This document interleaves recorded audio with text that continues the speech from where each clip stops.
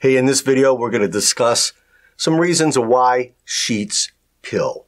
Now, a lot of textiles pill, and it can be a result of a number of different reasons. One of them is poor quality textiles. Another one is a loose weave. If you look at sweaters, sweaters are really prone to pilling.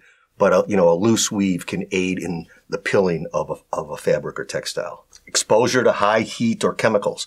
They make the fibers brittle, and those fibers break, and then they can result in pills. Abrasion, we'll discuss that in a minute, or it could be a combination of all these factors that make your sheets pill. So, the loose fiber.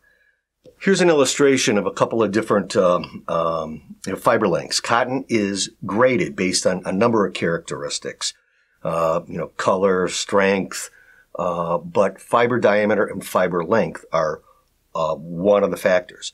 And if you take a look at the very short fibers, okay, those are spun into a yarn. And what happens when they're so short, there's not a lot of length and not a lot of twisting between the other fibers that holds that fiber in place. So over time, that short little fiber can start working its way out. And then you have multiple fibers that are doing the same thing.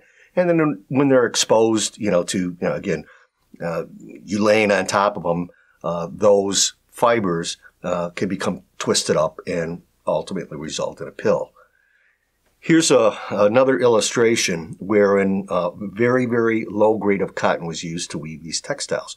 You can see the inconsistency in the weave. It's not a particularly tight weave, but you can see there's some areas where pills are going to start developing. Again, inconsistent fiber diameter, very short cotton fibers, and loose weave is going to result in pilling at some point with these sheets. So what you're going to want to look for when you're purchasing your sheets is long or extra long staple cotton. Now, these finer grades of cotton, unfortunately, do cost a little bit more, but you're going to get more life out of your bed sheets. Properly taken care of, you can get as much as 10 years worth of use out of a good set of sheets. And we have prepared a more in-depth video on how to properly take care of your sheets, and that can be found in the link below. But when you are caring for your sheets, again, you're going to want to use a mild detergent. You can use a Dreft, an Ivory. We sell this LeBlanc linen wash, which is specifically formulated for cotton fabrics. There's no caustic chemicals in it. And again, it's just a real nice detergent. The Tides, the OxiCleans, and the Cheers, they all contain brighteners. Brighteners are bleach derivatives. They, again, can make the fibers brittle and resulting in breaking and ultimately pilling. High heat will do the same thing. If you're cooking your sheets in the dryer, letting them set in the dryer after the dry cycle's done, you're causing damage to the fiber. Abrasion. This is one that most people don't think about.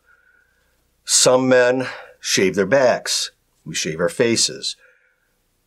Many women shave their legs. Now, if you go a couple of days between shaving, you start to build a stubble. And its stubble is a big Brillo pad, that when you're tossing and turning on your sheets, it just abrades against the sheets, and that can cause pilling as well.